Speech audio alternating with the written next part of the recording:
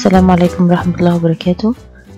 To carry on with the general embryology lectures, I'm gonna cover in this presentation the development of the fetal membranes. I'm Dr. Dalia Saleh, Professor and Head of Anatomy Department at Mansoura University, Egypt.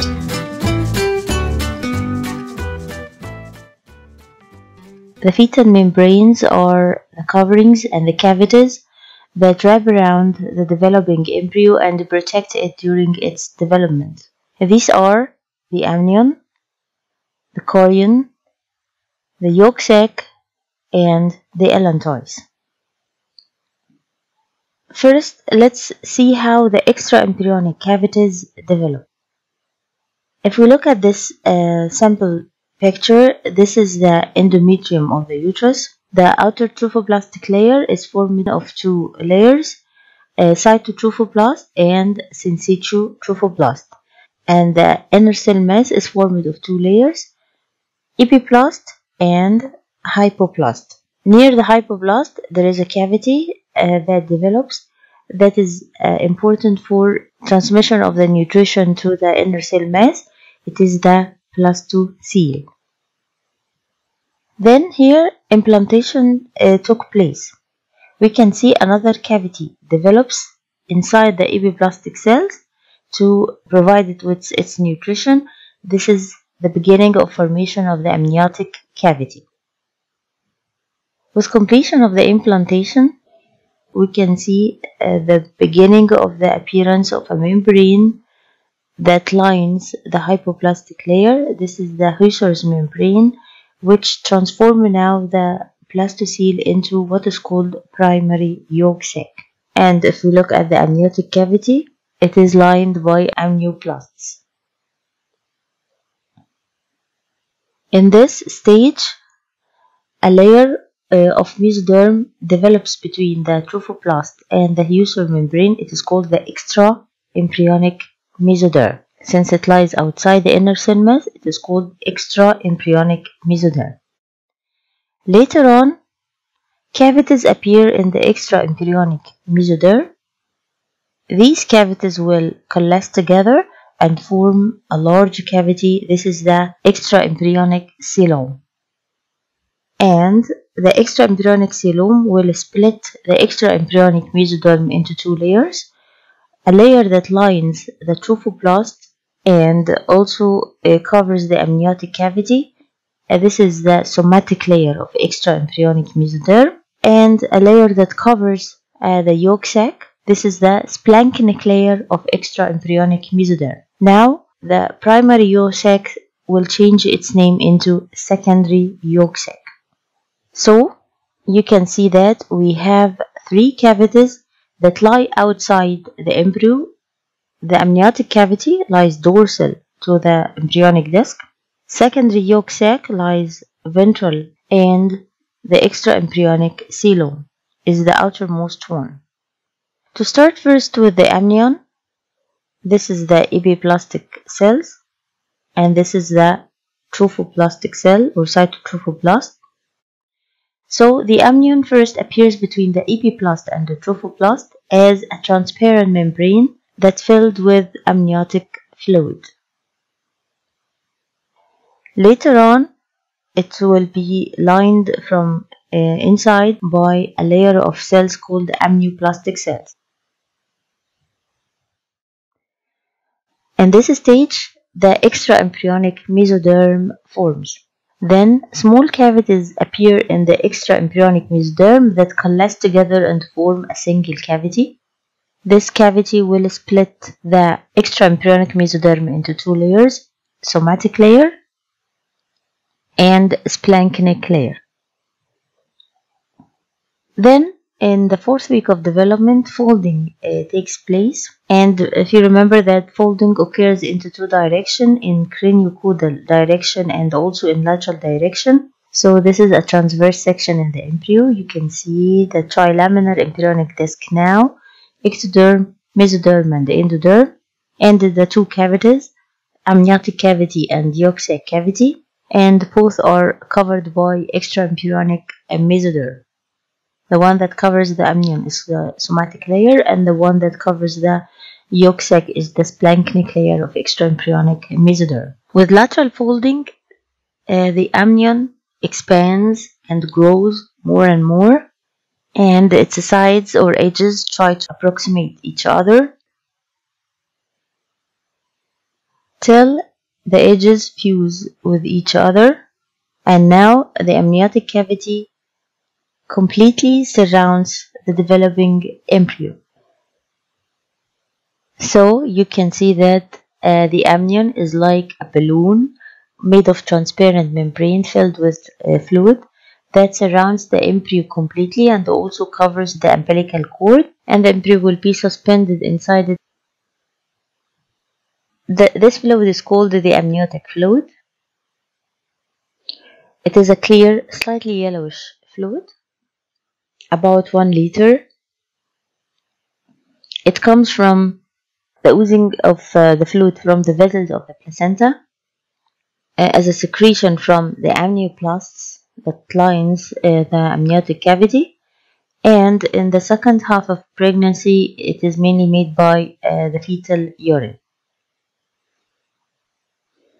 The functions of the amnion: first, it protects the baby from infections that may ascend upward in the female genital tract, also from external trauma. So it acts as a cushion that surrounds the embryo and protects it from shaking and trauma. Also, it helps to maintain a constant temperature around the embryo during its development, so it keeps them warm. It gives enough room around the baby, so it allows its normal growth, or otherwise there will be adhesions and asymmetric growth of the baby. Also, it allows movements of the baby, and this helps in the development of the musculoskeletal system. Also, it prevents adhesions of different parts of the embryo.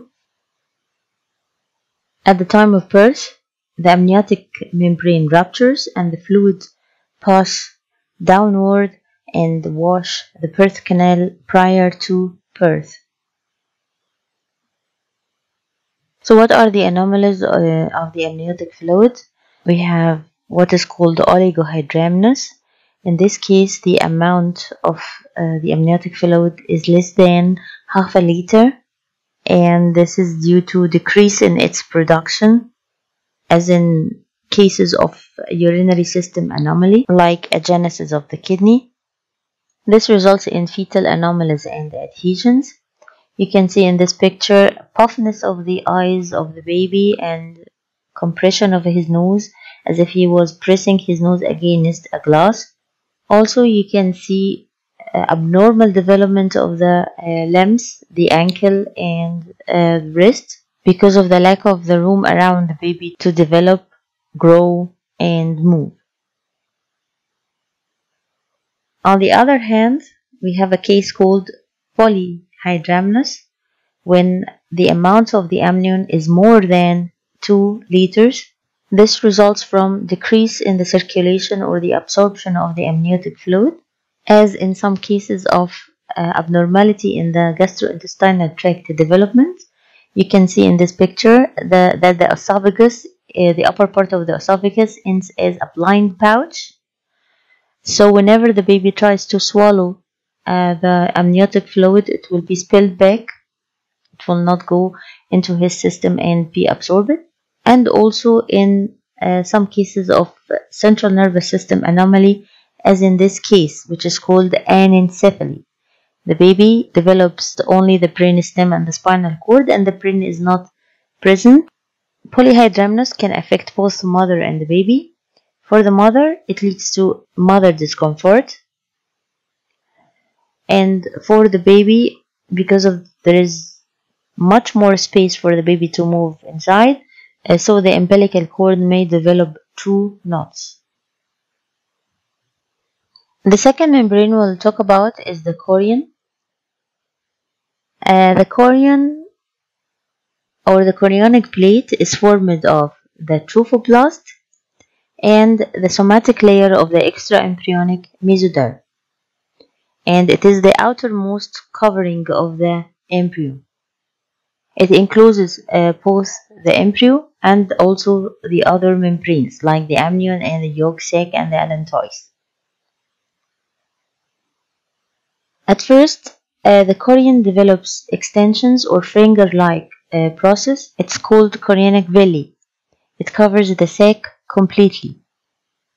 The villi over the decidua capsularis degenerate and form a smooth layer called chorionicvilli, while the villi over the decidua physalis will form the chorion frondosum that will share in the formation of the fetal side of the placenta. Later on, the amniotic cavity grows more and more as a result of folding on the expense of the chorionic cavity that lead to its obliteration later on.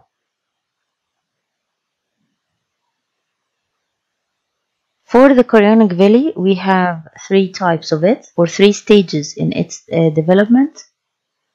First, the primary stem villus.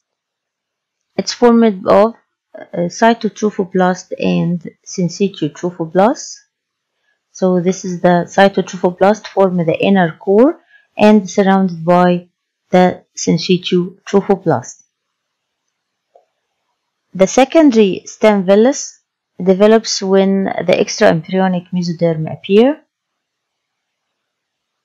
So it is formed of a core of extraembryonic mesoderm surrounded by cytotrophoblast, and we have the syncytial trophoblast at the outside. Then we have the tertiary stem villus. It develops when the extraembryonic mesoderm differentiate into connective tissue and the blood vessels. So we can see the extraembryonic mesoderm surrounded by the cytotrophoblast and syncytial trophoblast, and you can see that inside the extraembryonic mesoderm the blood vessels develop.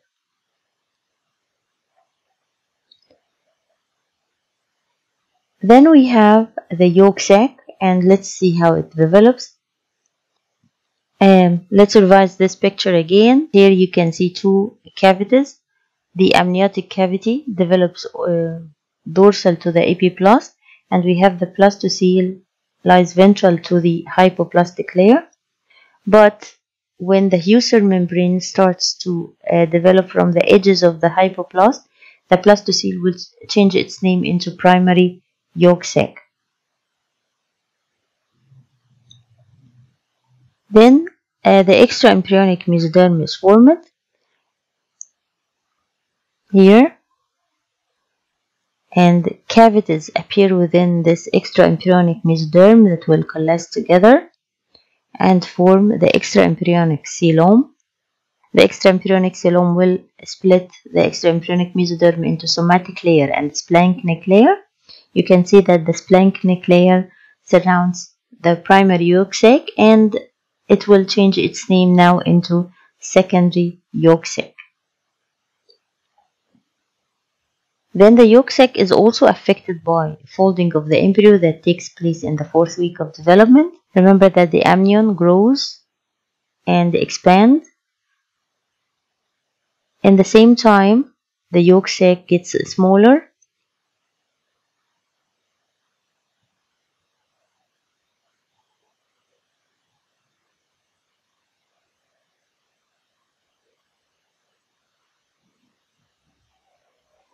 So part of the yolk sac will be trapped inside the body of the embryo and form the primitive gut.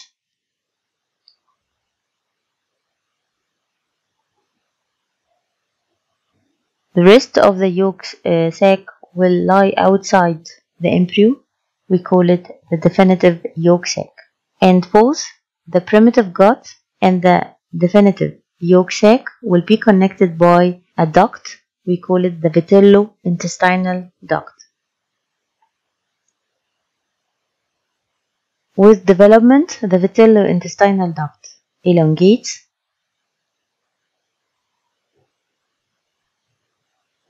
and the definitive yolk sac gets smaller and smaller.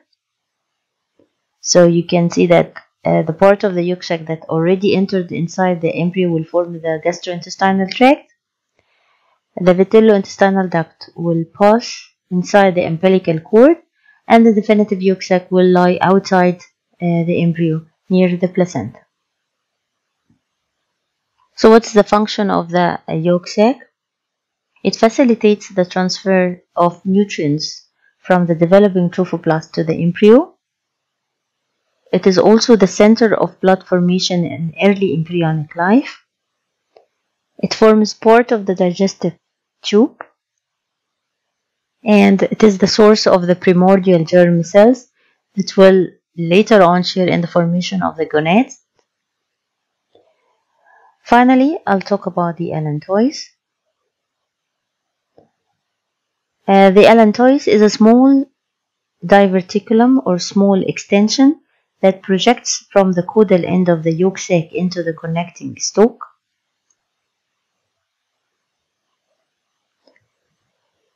After folding, the allantois and the connecting stalk move into the ventral aspect of the embryo, and in the same time a sac develops as a result of movement of the allantois ventrally. We call it the cloaca. And this cloaca or this sac ends at a membrane called the cloacal membrane. So in summary, the allantois is a small diverticulum that extends from the caudal end of the secondary yolk sac into the connecting stalk. It is the structural base for formation of the umbilical cord. It will form a part of the urinary bladder, and the blood vessels develop around the allantois will form later on the umbilical vessels. This is the end of my presentation. Thanks for listening. If you like it, please do not forget to subscribe, like, and share.